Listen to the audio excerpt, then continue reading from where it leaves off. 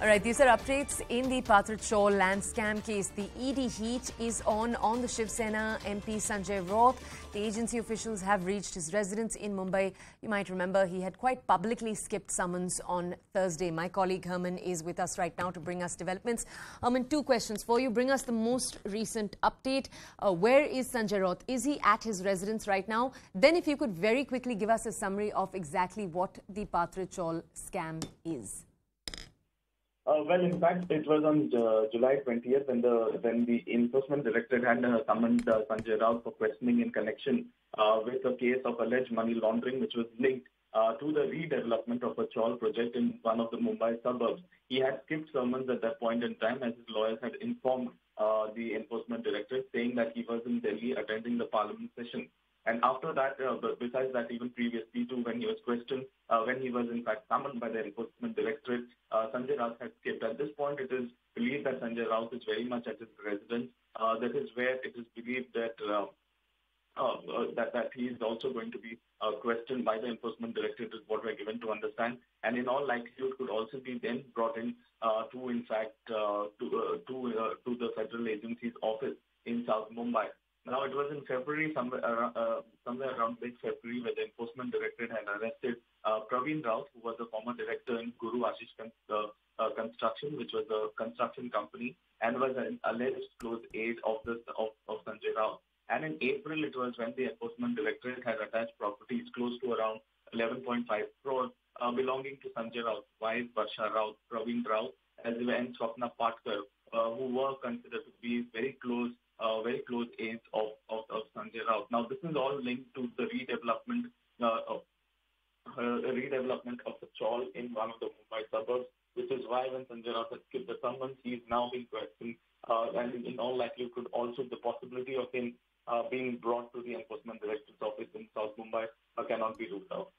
All right, so that's what we want to understand from you, Herman. If you could just explain to our audiences, we know that the ED is right now present outside his house. We'd like an update from you here. If Sanjay Raut does not make himself present for the ED when it's come to his house today, what could be the steps that follow? Could you repeat that question? Right. What could be the steps that follow if Sanjay Raut is not present, in fact, in his house today?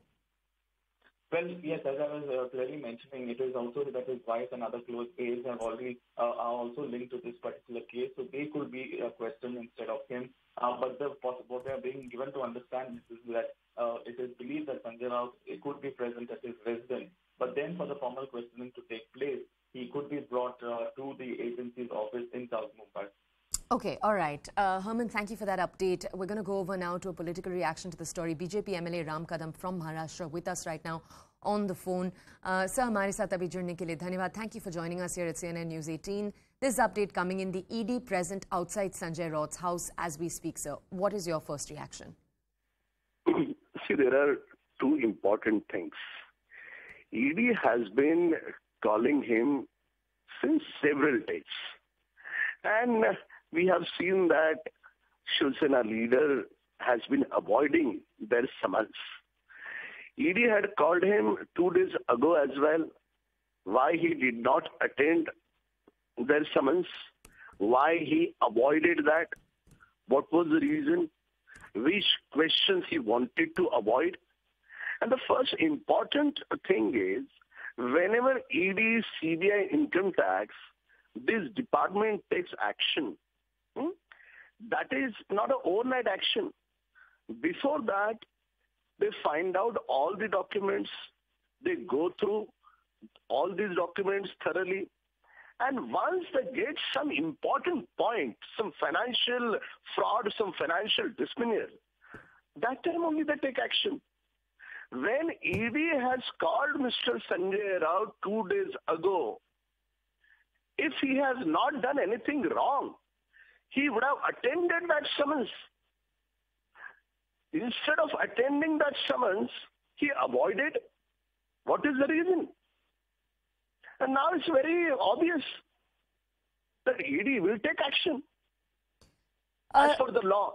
Sir, now, when they have been taking action, so I'm sure now Shivsena leaders will come forward and they will simply say this is a political vendetta. What is a political vendetta? when there is a clear-cut financial fraud, from which account, how many money transferred, how the money laundering happened, when these are be evident in the public domain, the whole country has been saying for the past several days, and how the Shivsena leadership, they have been avoiding ED summons. So what is the expectations? So this is what I wanted to ask you. ED should not take action against him just because he is a senior leader of Shivsena? So, all right. I want to understand from you, did the BJP expect that it would come to this? We all, the nation watched as the Shivsena spokesperson Sanjay Raut did not appear before the ED on Wednesday. But was this an expected follow-up? All right, we'll try to re-establish that connection with Ram Kadam, but for now we have our bureau chief from Mumbai, Vinaya Deshpande. She's with us to bring us more in terms of context. Vinaya, thank you so much for joining us this morning. Vinaya, for our audiences, can you bring us more on the most recent developments we've seen play out this morning? All right, we'll try to re-establish that connection with our Mumbai bureau chief. Remember, Rajya Sabha MP and Shiv Sena spokesperson Sanjay Raut did not appear before the Enforcement Directorate in Mumbai on Wednesday too. He said he was in Delhi attending the Parliament session. Let's go over now to my colleague, our Mumbai bureau chief, Vinaya Deshpande. I believe we have been able to establish the connection. Vinaya, could you give us more context to the most recent developments? Well, yes, we've known that, the ED had sent several summons to Sanjay Raut for the Patra Chawl case that it has been investigating till now. And now we are seeing that a team of ED officials is already at the residence of Sanjay Raut. Now, remember, this also comes on the background of complaints of threat that has been given by one of the witnesses whose statement was recorded by the ED recently. In fact, Swapna Patkar, who's the estranged wife of Sujit Patkar, who's also associated with Sanjay Raut, had claimed that Sanjay Raut had threatened her of dire consequences. So right now, not only is the ED investigating the 1,034 crore Patra Chawl land scam case, under which it is questioning, it is probing Sanjay Raut, and that is why he was sent several summons in order to appear in front of the ED. We have seen that he had taken exemptions from the ED till now, ostensibly because he was in Delhi with respect to the parliamentary session that was going on. Now, on the background of the summons that were sent to him, a team of ED has already reached.